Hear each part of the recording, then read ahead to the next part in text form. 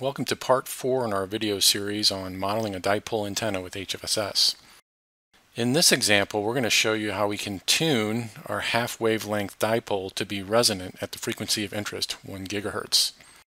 As you recall, our results from the previous simulation runs, if you look at the S parameter plot, you can see there's a minimum around 920 MHz or 0.92 GHz. And also, if we look at the Z matrix plot, we'll observe that the imaginary part of the Y matrix, which is this green line, crosses the 0 value, indicating that the dipole is resonant at about 0.92 GHz. And this just reflects that the finite size of the dipole antenna has a little bit of extra capacitance associated with it, parasitic capacitance, and that pulls the resonant frequency down from the expected 1 GHz. So to tune this, we can do a couple of things. First of all, again, remember when we created the design, we had created a parameter for the length of the dipole that we set to 150 millimeters. So if we want to have this dipole be resonant up closer towards 1 GHz, we can just go to this parameter value and reset it to a slightly smaller value to try to get the resonance of the dipole to shift upwards in frequency. So somewhat arbitrarily, I'll set this to 142 millimeters.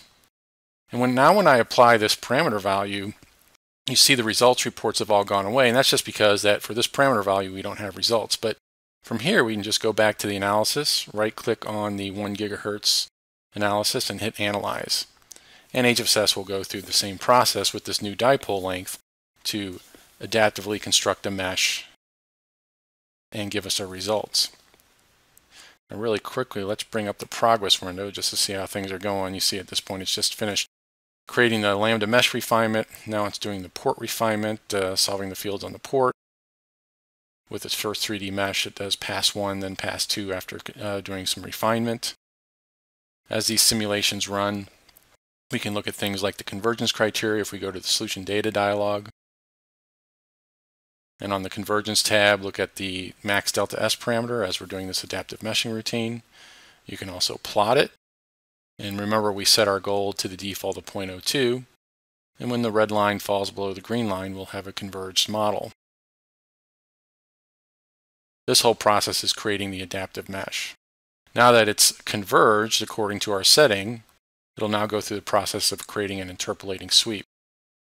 And again, the interpolation sweep process is basically sampling frequency points over the range of interest, which in this case is 0.8 GHz to 1.2 GHz.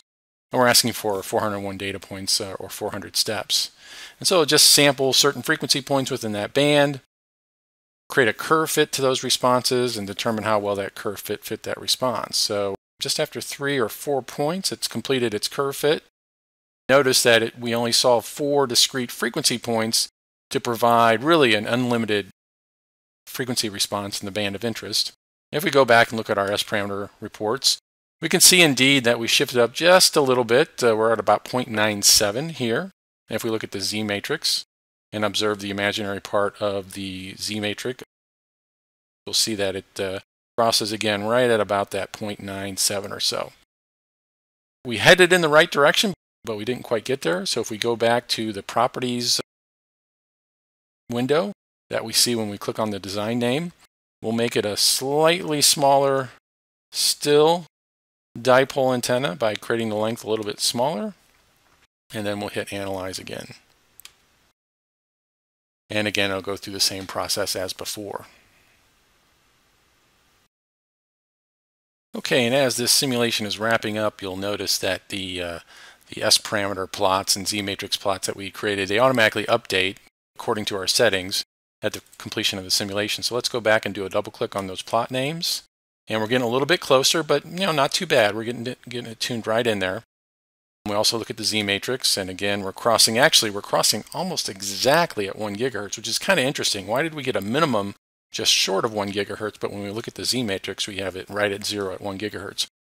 Well, what's happening here is if you go back and look at our excitation, which was a lump port, you'll notice that we had its resistance set to 50 ohms, as well as its port renormalization. But if we look at the real part of the Z matrix, which is this red line, and in fact what I'll do is I'll go ahead and apply a marker to the plot, and I just sort of track it along here, and I'll park it right there on the real part and click do a left mouse button click, and you see I get about 72 ohms. And that just reflects the fact that a resonant dipole antenna doesn't have an input impedance of 50 ohms. It has an input impedance of about 72 ohms.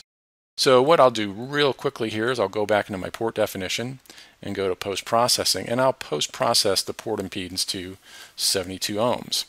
Now what this will do is this will affect those reports that we created earlier, in particular the S-parameter port. They automatically update with the change of that post-processing variable. And if I click on the S-parameter plot, right there I've got my resonant dipole with the very nice deep S11 dip right at 1 gigahertz. Using a combination of tuning of design parameters and looking at quantities like S parameters and Z matrices, and also understanding what the input impedance of a resonant dipole should be. Okay, we thank you very much for watching part 4 in our presentation on dipole antennas. And in part 5 we'll move on to talking about doing optimization as well as setting up HPC analyses. Thank you very much.